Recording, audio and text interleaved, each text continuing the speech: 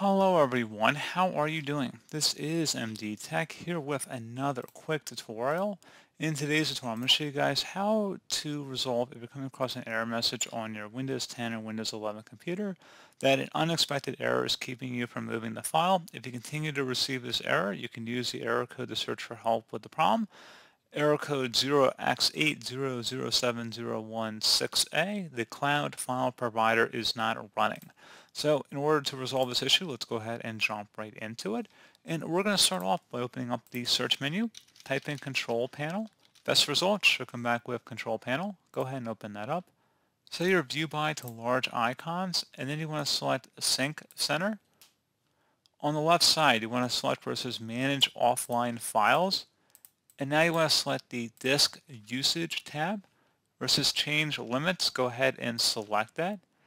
Now that the Change Limits field is open here, you want to go ahead and adjust the maximum amount of space temporary files can use.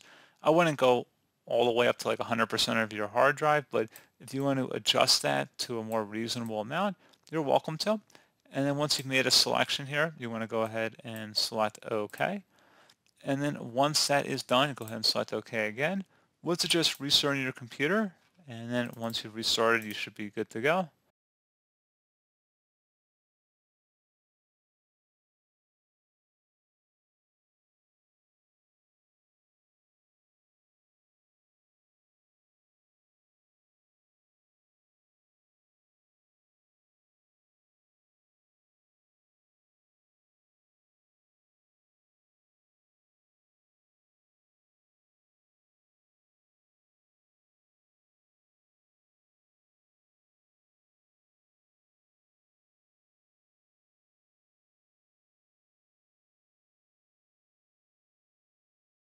So there you go, guys. Pretty straightforward process. Do hope I was able to help you out, and I do look forward to catching you all in the next tutorial.